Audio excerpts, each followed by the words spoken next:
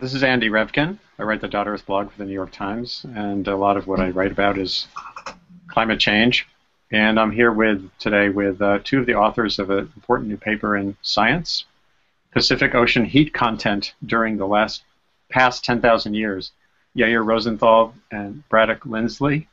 And the other author is Delia Oppo, who's at Woods Hole. I guess you've been working for more than a decade in the Pacific Ocean on trying to build a record of the sort of a profile of ocean heat, which is not an easy thing to do. Yair, can you kind of just summarize the thumbnail of the work, the findings? The work itself is essentially using fossils from the sediment, trying to reconstruct the bottom water temperature, which means the water that interface with the sediments at different depths in the Pacific Ocean, which shows Indonesia, because it's a crossroad between different water masses traveling either from southern Pacific to the north or vice versa. So it's kind of, we think it's representing a larger volume than just the local volume over there. And when we did the reconstruction, and we were fortunate enough to find cores with high sedimentation rates, meaning that we can look at relatively fast or rapid changes during the last 10,000 years. And by rapid, when you talk geological timescales, we talk about something on the order of decades. So reconstructed the last 10,000 years in relatively high resolution.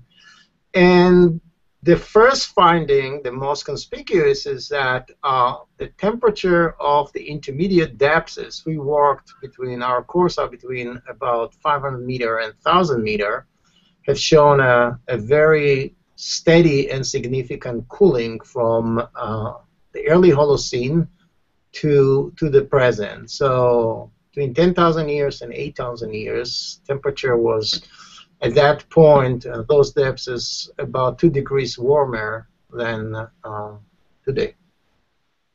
And then the other thing, of course, the other headline is about the pace of change right now. So in other words, it seemed to me in looking at the paper that the two most significant findings were that you had substantial heat in that ocean basin. Hold on one second. You had substantial heat in that ocean basin, much more than now, early in the Holocene, closer to 10,000 years ago, but that the rate of change in very recent times is way off the charts in terms of rates of change you saw before. Brad, can you kind of dive in on that a little bit, those two things?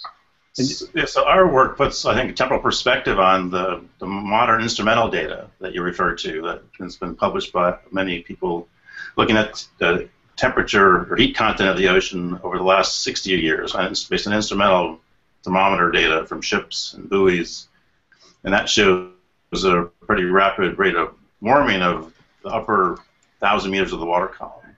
But and that rate is quite a bit higher than the rate of change we've seen in the last 10,000 years at any point. So we have this long-term cooling trend that reversed sometime in the Little Ice Age. And then there's been this quite rapid now warming in the instrumental data, in which that warming appears to correspond with warming in the surface of the planet.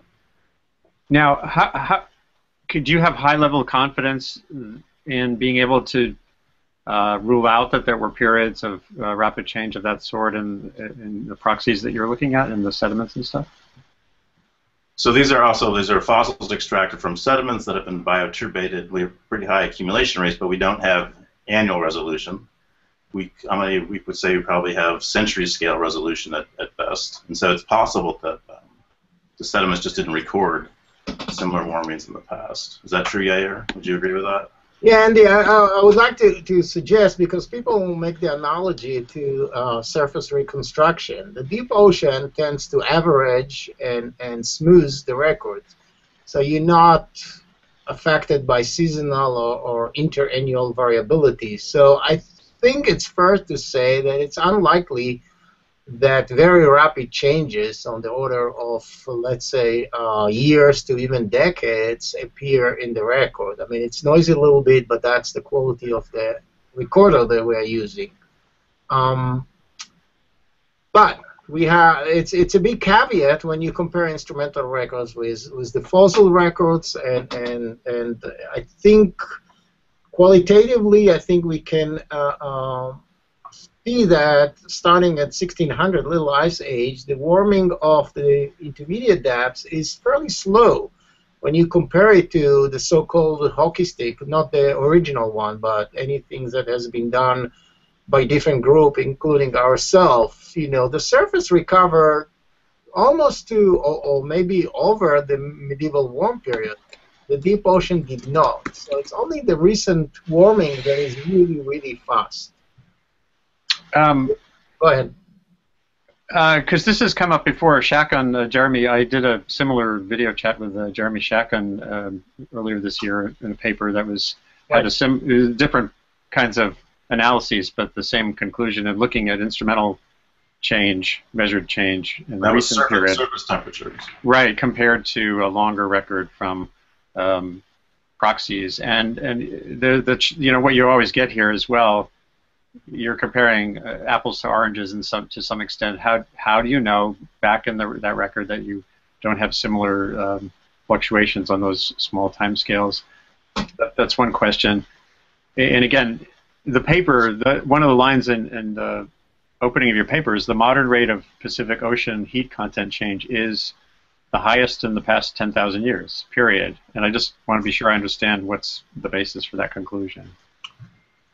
So two things I think we have to, since you mentioned the Shakun study, the market study. If you compare, our records really complement it in the sense that when you compare the two records, it's pretty striking that the surface temperature were relatively steady over the last 10,000 years, whereas the deep ocean has been changing much more. So I think that's big news. That's a surprising result. Yeah, and if you look, our temperature kind of more consistent with their high Northern Hemisphere or high latitude temperature, suggesting that the deep ocean, which communicates with the atmosphere at the high latitude, may be taking heat in a faster rate or more efficient than we assumed before. So I think this comparison is important, and the situation now is reversed. Now the surface is acting much faster than the intermediate water. So we are not in the natural normal situation where the atmosphere and the ocean are in equilibrium, let's say on century or more time scales. So I think it's fair to say, although I don't think we can prove it with the current data right now without doubt, that the rate of warming of the deep ocean is much higher than what we see. Now, we have to be careful. It cooled almost 10,000 years, so the warming that we see actually is since the Little Ice Age, and I think the ocean is recovering, but the pace is not, you know, with the caveat that, you know, our thermometers are not as accurate as the modern one. Yeah. Brad, could you? It may take several decades or a century even for the ocean to equilibrate for this new situation and the heat budget. And this gets, well, Brad, I want to ask you a couple things. One is you mentioned the most surprising, that this was a surprise. Can you kind of just go through a couple of whatever about this finding that you see as the biggest surprises? One thing that was interesting to me was it seems to reinforce the global nature of some of the past early Holocene fluctuations, where there had been some debate about whether those were regional, small-scale things or global. What about the work that you've done adds to the picture of those having a real global feel? So, this work started in 2003 when we collected these cores, and our first series of papers we published were on the surface ocean record. Dalia Oppo was a first author in a Nature paper just talking about the medieval warm period, where we found warmer temperatures in the Western Pacific warm pool, where these cores were from. The largest massive of surface warm water on the planet, and those temperature records really mirrored what's going on in the Northern Hemisphere. And then I was first author on a paper in Nature of Geoscience talking about the whole Holocene record of the surface ocean, which showed that temperatures peaked in the early Holocene. We call the Holocene thermal maximum between roughly 10 and 8,000 years ago, and their temperatures were about half a degree of centigrade warmer than today, and it was in this long-term cooling. And then both those surface records, though, on different time scales showed this medieval warm period, which had been thought to be simply a Northern Hemisphere European thing, and it's clearly showing up in the surface ocean. And now our deep cores, and the intermediate depth cores, are showing the same medieval warm period effect, and 1,000 meters down. And Wow. so it's clearly showing that these events, and the Little Ice Age as well, which is just after the medieval warm period, these events are global. And so I think that's a pretty surprising result from this work. Do either of you get into the modeling much, or how much does this sort of force a kind of reconsideration of existing models of how the system, the ocean atmosphere system, is set up? It seems like, to me, looking at this, it kind of says, "Whoa, things are more." I mean, things are more interconnected, I think, than we had thought. We can't think of this as just these European events or Northern Hemisphere events. We're in the middle of the warm pool in the Western Pacific, on the equator, and south of the equator, and still we're seeing these century-scale events. The medieval warm period and Little Ice Age. This Holocene thermal maximum 10,000 years ago also was thought to be simply Northern Hemisphere at first. So I think these events are global, and we would expect other events to be as well, I think. it's fascinating. Yair or Brad, what does that say about next steps in terms of looking at the overall picture of refining models and/or refining a sense of where we're headed in coming decades, if not centuries? Well, this is not what I make my living off, models, so I have to be careful, and I think you got more attention than I am from the modeler over the last 24 hours. But if I may make some guesses, we see two things, and I think you highlighted them in your email. One is that, yes, we have a very rapid, if it's true, rapid warming now relative what we had before, suggesting that the ocean is taking heat, but also is reflecting the global warming. But to me, when I look at this deep, the fact that 300 years ago the ocean heat content was so low, and I use the word capacitor in the paper, meaning that we can charge it a lot without maybe or buffering what happened in the atmosphere. This is under equilibrium. This works both ways, warming, but also if we go back to what it seems now completely past gone, whether we put some cap on emissions, the idea was that the ocean will expel heat and basically warm the atmosphere. So this is a policy, and I'm not, my thinking is, well, if I were to make a decision and someone say, cap the emission and then wait 100 or 150 years, why would I do it now? Maybe the ocean is taking the heat more and won't excel it as much. So that's the challenge that I have for the modeler, and I think that's what you had in mind actually when you asked those two questions. And Brad, what's your reaction? Does this mean if this holds up in its robust sense, that there's essentially more capacity for the ocean to build heat and maybe not expel it quickly? Is this basically, are we going to luck out here in terms of maybe having that be a better system to work with and trying to figure out how to get our emissions in order? Well, I think this shows we need to focus some more attention on the places in the northern and southern hemispheres where the deep ocean is talking to the atmosphere and absorbing this heat. And I think we need to spend some more time to understand how that water makes its way towards the equator. We're essentially, I think, it might be running a large experiment where we're putting this heat into the ocean, deep ocean, and we don't quite know what the downstream effects are going to be. There could be positive effects, buffering effects, but could be some pretty big negative effects. We don't really know. There's a lot of uncertainty in my view. Although in a way, doesn't the early Holocene provide at least a hint of what that might look like, in the sense that when you look back, you have a heck of a lot more heat in the oceans then than you do now. Yeah, results would suggest that there was more heat in the ocean in the early Holocene, though it absorbed that heat much more slowly than it is now. There's much more rapid changes going on. So as Ravel said in 1958 with Seuss, we are conducting an experiment. But a lot of people are at least trying to figure out, as you guys are, ways to get a handle on, to bound what might be happening. Do you already have a sense of how this is stirring the pot with your colleagues and other parts of this big thing called global warming research? It's such a variegated system, the science system. You have climatologists and glaciologists and oceanographers and modelers, and who is this most likely to challenge amid all of that? And then who is most likely to see this as really helping cement an argument in one way or the other? I'll let Yair take that one. Well, I hope the modelers will pick up on that. I mean, we're doing the data, constructing the records, and clearly one caveat, which would be interesting, is that we are looking at one part of the ocean.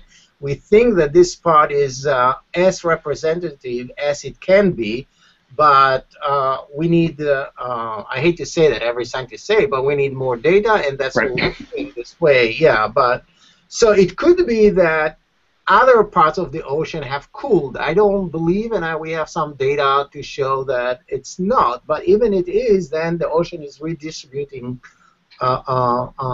heat in a different way. So the Argus system, the modern observation, within years will give us more information. We, the ocean-going people, hopefully will try to validate it, but I would like to hear from the physical oceanographer and the modeler how that, interpret into model prediction of future or past. Hopefully it has some implication to policies. I mean, you're not a policy person, but right away, in that arena, what do you see as the biggest sort of take-home point here? I don't know. I can guess. I mean, if indeed part of what we see now is largely human activity, but also some recovery from the natural low temperature, ocean heat content during the Little Ice Age, I would think that right now the highest rates, can temporarily alleviate some of the warming, maybe for decades or more. So we may want to think about what the future will be once we got. I mean, what you see at face value is a medieval warm period. The ocean heat content, within the uncertainties that we have, might have been much higher, yet the temperature were not much higher than today. So, but this is a different world. It's a natural equilibrium world. We are pumping now very fast. The ocean is not capable to keep up with on this time scale. So yeah. I think it alleviates it on my life and your lifetime scale. Yeah. So, Brad, I want to ask you, and actually both of you, but I'll start with Brad. Hold on a second. Years ago, I did a post musing on whether we've made a mistake just in calling this global warming instead of calling it global heating. Yeah. In other words, it's heat that the indisputable reality is that there's a lot of heat coming into the system. Would that have been? There was actually a guy at another university who set up a website called globalheating.org. It's defunct right now, I think. But is that a better way to look at the problem? Well, that's something new about what we did in the studies. We tried to estimate, the ocean heat content used from temperature data. And one of the big uncertainties of doing that is, it turns out some of the, and Yair can talk more about this, but the volume calculation, the volume estimates for how much volume is in the ocean is actually, there's a big error bar in that. And so trying to turn proxy temperature data into heat it's complicated. It's not that simple of a calculation. It's much easier to measure temperature with thermometers or paleo thermometers. Yeah, Yair, you can chime in. I like global heating, and that's where I wish that, because I think we have to deal, and people have been dealing, it's not we invented it, with essentially the perturbation to the energy budget of the planet, which is heat.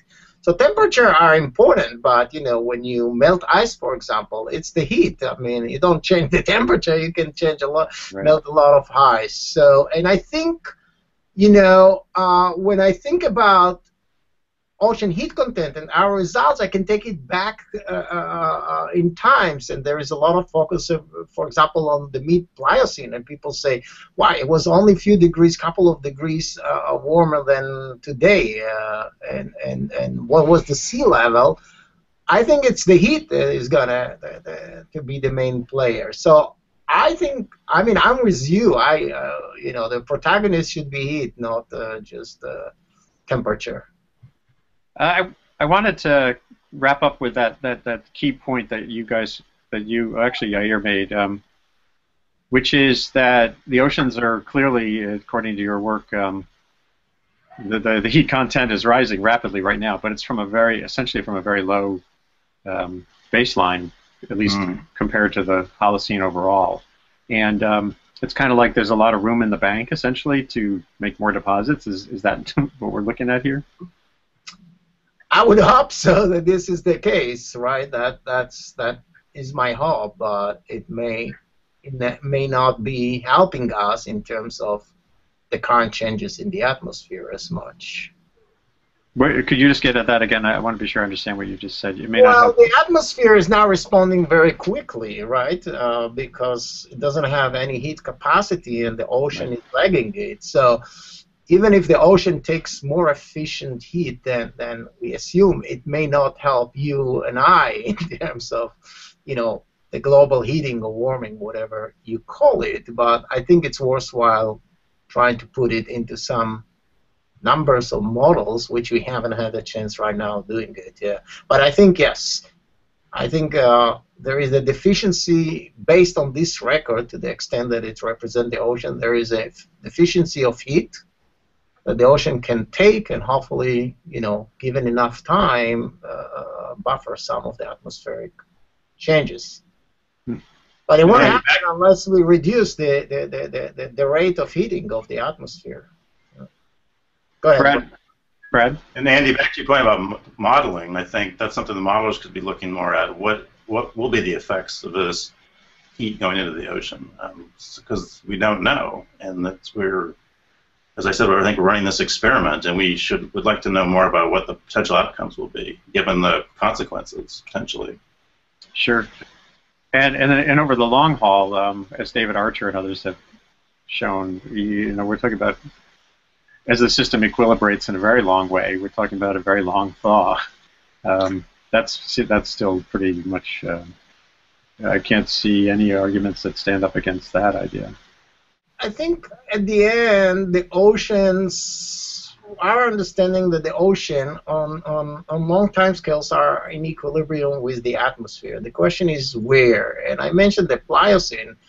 I don't have the data, but I think the ocean probably heat content was very, very high. Yet the temperature were 2-3 degrees only. But we know some records now showing huge warming. So yeah, we should look at the short and long term, effects. Those are the implications. Though I would rethink them. Yeah. Brad, any capping thoughts? We should point out the Pliocene is 2 to 3 or 4 million years ago, and so the audience knows that. I think this work needs to be replicated in other core sites, particularly in the Atlantic and Indian Oceans. And I should say that you can't just do this kind of work anywhere. You need sediments that accumulate rapidly, so you have more samples per time, and you're able to make these measurements. So we measured a very particular type of organism called a benthic foraminifera, a very particular species, and that doesn't exist everywhere, so we need to look for places it does. And I think the more down-core records like that, the better, and we can get a better idea of the different effect across all ocean basins. I think that'd be a good next step. Are there, I assume there's ways to kind of figure out, just based on topography and circulation, what spots are the best likely to have that kind of record? Is this already understood, or like where or not? Well, in this case, we targeted core sites near land masses because that's where a lot of the sediments come from, and it pumps up the sedimentation rate, so you get more sediments per time. In the middle of the deep ocean, sediments accumulate around 2 centimeters per 1,000 years. Where on our sites, if you look in the paper, they're between 50 and 150 centimeters per 1,000 years, so much more rapid accumulations. But we can target other sites in the Atlantic or Indian Oceans that are in similar situations at the same exact water depths. So we can definitely target them and look. Okay. Can I add one? Yeah, sure. You need the perfect storm, which means you need to have the right place where you look for the changes oceanographically, like different water masses. You need the place, as Brad mentioned, that the sediment accumulating very, very, very fast, so you can get good records. And you need the political permission. This work was done in Indonesia, and we were lucky. I don't think we can do it today for reasons that I don't. So from your side, you know, we would like to work in those places. I just got back from Papua New Guinea, but there are other places, but some, I would say, silly geopolitical barriers are keeping us. But we thank the Indonesian funding barriers too. Yeah, yeah. Funding barriers too. Yeah, is this work that kind of is hard to get?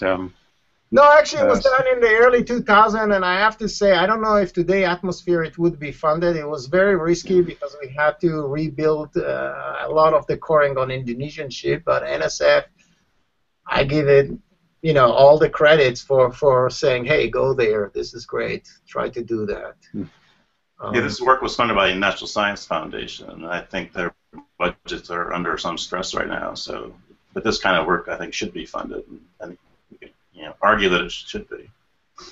Well, it certainly feels highly relevant considering how many arenas it's related to, from policy to figuring out ways to improve the models. I can't think of work that would be much more important than this. Thank you for your time. This will be valuable, hopefully, for Daughter readers and beyond, and good luck with your next steps in your work.